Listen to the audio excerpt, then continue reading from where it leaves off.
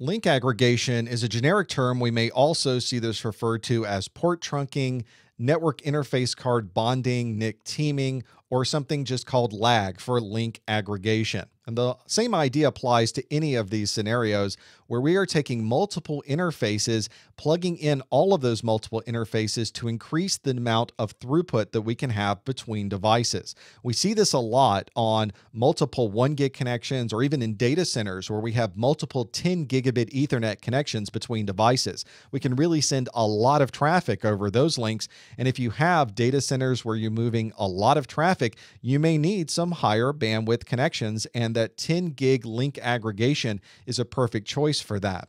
Because you're aggregating these links together and putting up multiple connections between devices, you also have the benefit of redundancy, which means if you ever lose one of those link aggregated links, the other link is still there and you can still send traffic over that connection. So one nice benefit of doing link aggregation is making sure that you're always going to have a connection that's plugged in between those two devices.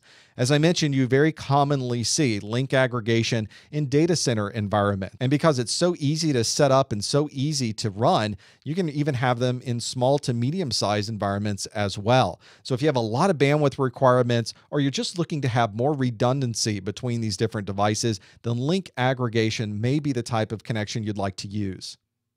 A key piece of link aggregation is that both devices on each side of that connection have to understand that they will be doing link aggregation or lag. There is a standard for link aggregation called 802.3 AD.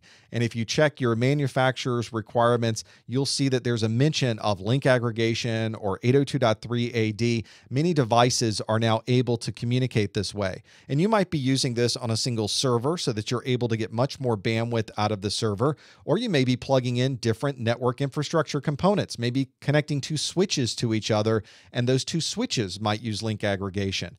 Whatever the requirements, you know that if you're using link aggregation, you're going to have a lot of bandwidth available and you're going to have redundant links between those devices.